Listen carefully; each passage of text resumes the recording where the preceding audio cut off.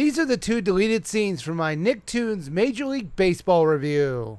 This was in the review until the final edit. When I was watching it, I had 2 problems with it. 1, it was taking way too long to get into the actual review. And 2, it probably wasn't the wisest idea to make fun of my fans. In my defense, it was all just me messing around while I was recording. But in the end, I saw it was too long and unnecessary, so I just cut it. Now, some of my regular viewers of my reviews might be scratching your head wondering, why would I ever review a baseball game that wasn't Mario related? Because I can see you thinking, hey, he doesn't like baseball. He thinks it's boring. Why would he review a game that he already has a bias against? What's next? Soccer?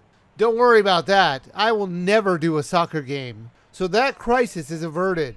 As for this game, it is true that I don't like baseball. I find it boring compared to the other sports, like football or tennis. But in order to give this game a fair shake, I will not comment on the fun of the sport, and I will only focus on the way the title portrays the sport. So see, I can do this fairly. I do love a lot of the Nicktoons, but I had no idea who Powdered Toast Man was. It wasn't until I released the video that people informed me that he was part of Ren and Stimpy's cast. However, since I really wasn't that much of a fan of Ren and Stimpy, I just didn't know that. And knowing where he came from doesn't change the fact that he looks really freaky. Now, I had more of an adult joke with me pretending to curse a little, but I cut it out because I realized, hey, wait a minute, this is a kid's game, and it's probably not the best idea to pretend to curse in this review, so I cut it out. Also, this has to be one of the most disturbing characters in this whole roster.